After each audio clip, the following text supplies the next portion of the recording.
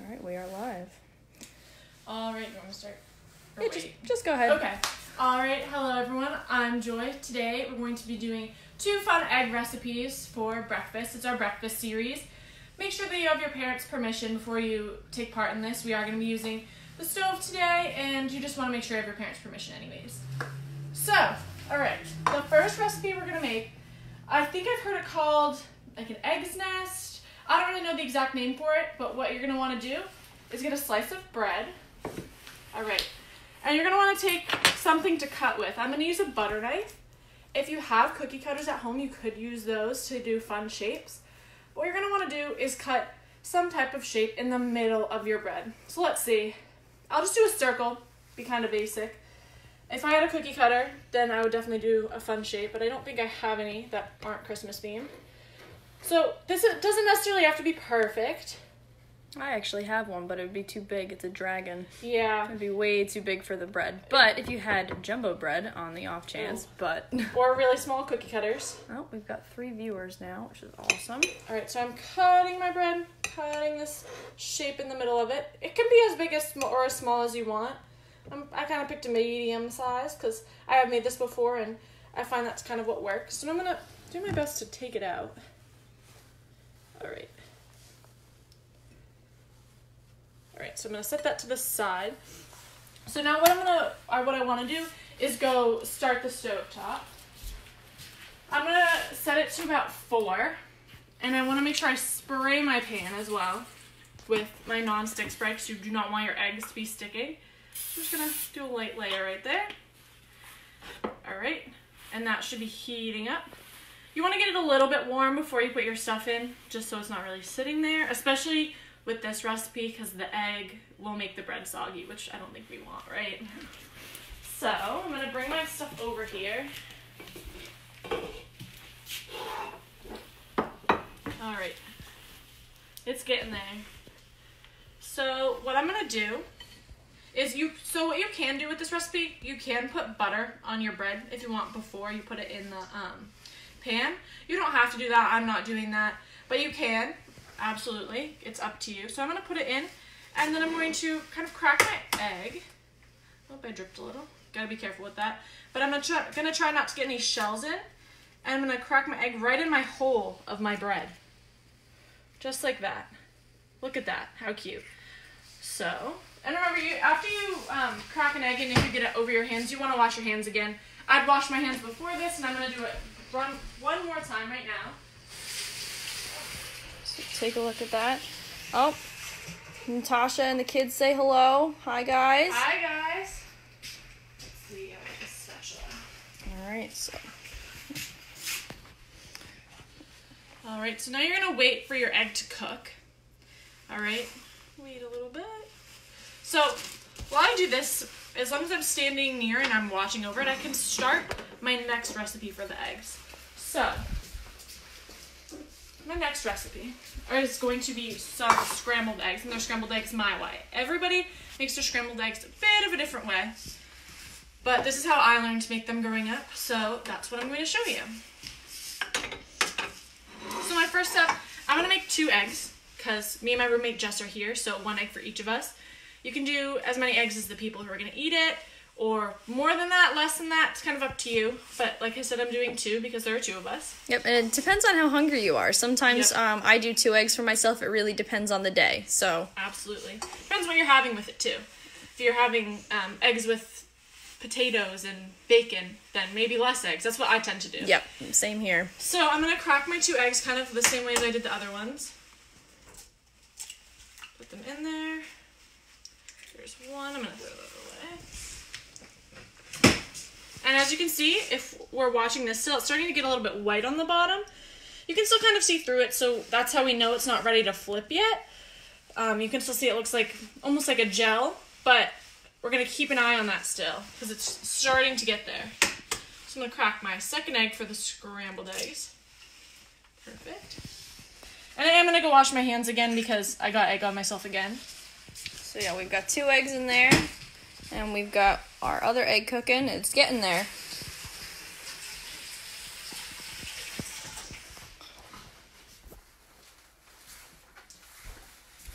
All right. Yes, this is definitely getting closer. So my next step for my scrambled eggs is I'm going to scramble the eggs first. I don't know if this is how everybody does it, but this is how I always do it. So I have the 2 eggs. I'm going to use a fork. You can use a whisk, but I'm just going to kind of scramble them up there. You can see what I'm doing, which is kind of the same thing you'd be doing with a whisk.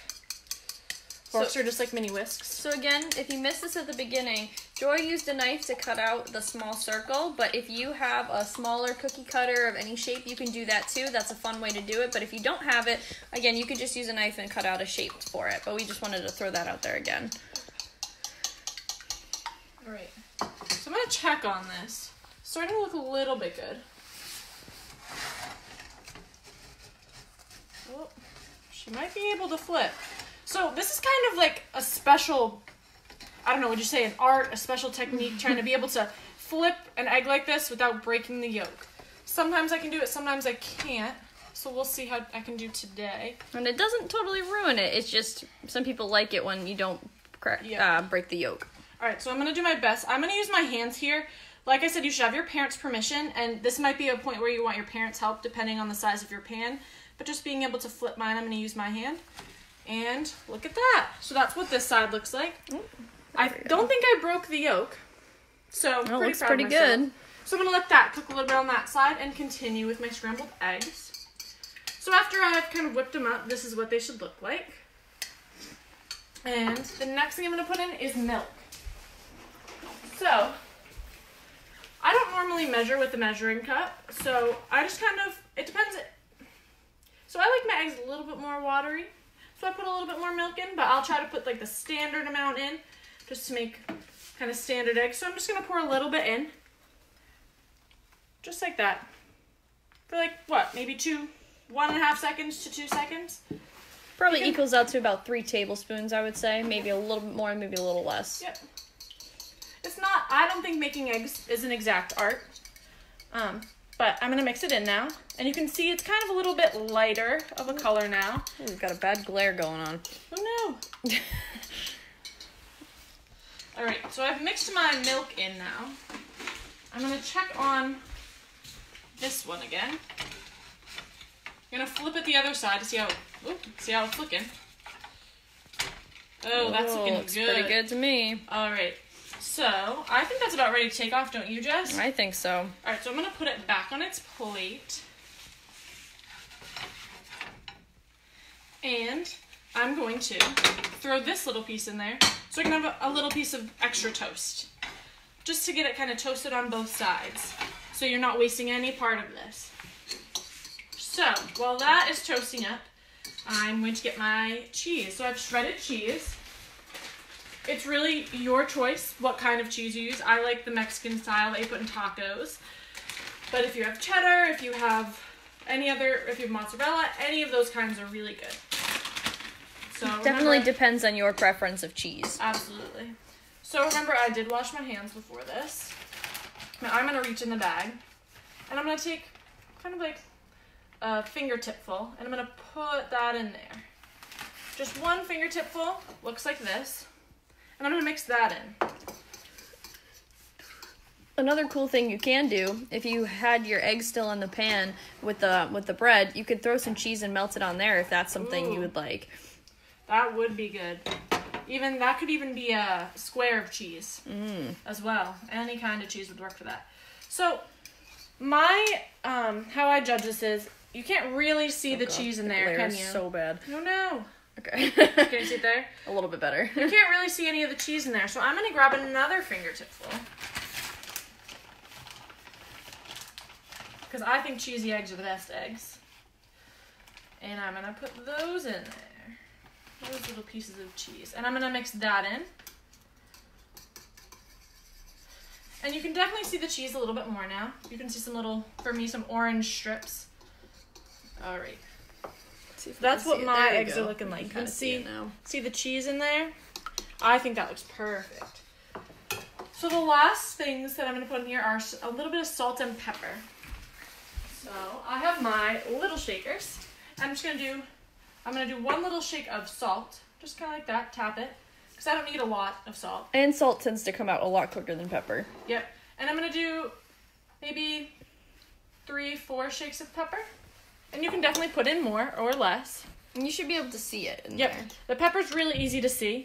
So that way it's easy to know how much you have. That's why it's a little bit hard with the salt. You can always add more after it's cooked as well. So I'm going to check on my little piece of toast here. It looks pretty good. It does nice look and pretty toasty. Good. Toasty. And I'm going to put that right on top, because why not? So now, this pan has already been sprayed, so I'm going to say I don't need to spray it again. Right, Jess? Yeah, I would say you're fine. I don't think I need to. So you probably don't need to either. So now what I'm going to do is I'm going to take my scrambled egg mix, and I'm going to pour it in. She's a little warm. Yeah, so if your pan's warm, just like feel free to put it right down because you don't want your eggs to cook too fast. Right. Yep. I usually don't cook my scrambled eggs with the pan having been heated for so long before. So, I usually do cook mine on 4 just because scrambled eggs don't usually take that long. But now that it's been on 4 for a while, it's a little bit warm. So yeah, so Joy moved it down to about like in the middle of 3 and 2 if you're using an electric stove. So that'd probably be like a really low flame if you're using a gas stove. Yep.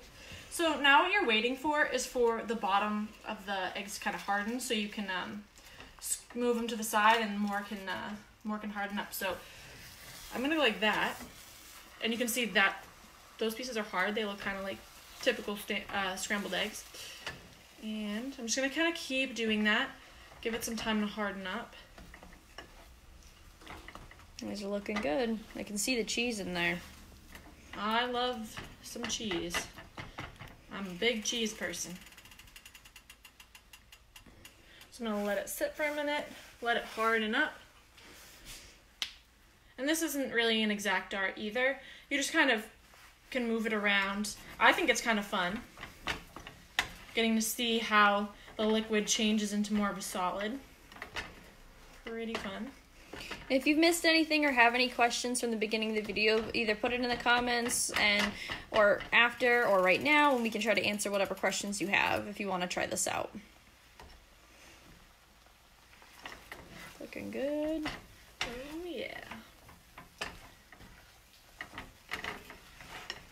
Also, feel free to comment your favorite way to eat scrambled eggs. I know some people like it in a burrito type thing. Some people eat them with hot sauce. I personally eat them with ketchup. Some people just eat them plain, and that's awesome too. I like to eat them with HP brown sauce. It's a British sauce. It's my favorite. I don't think I've ever tried that. Not super common around here, but it's a pretty good sauce. So if you see, I'm just kind of moving them around now and breaking them up. Let it sit for a second. Yeah, they're looking real good. They're looking real scrambled, if you ask me.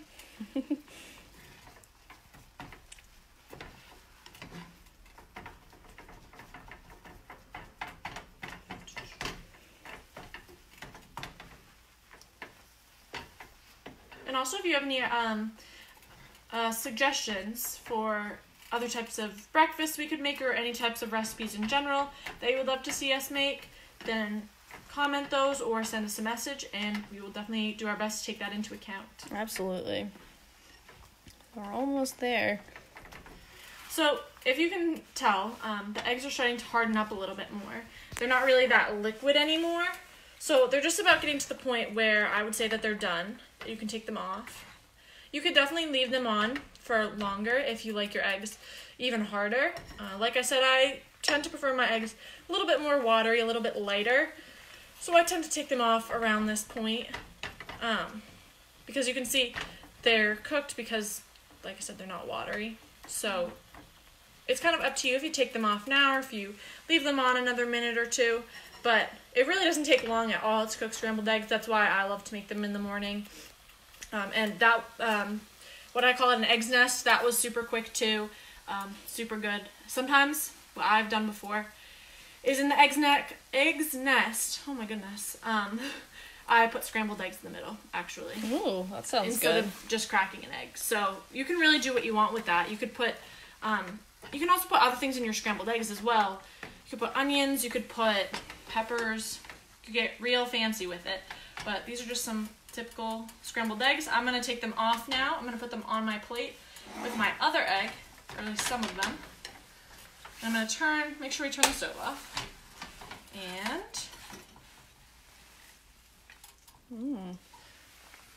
bon appetit. Looks fantastic. Thanks for joining us, guys. We'll see you next week. Bye.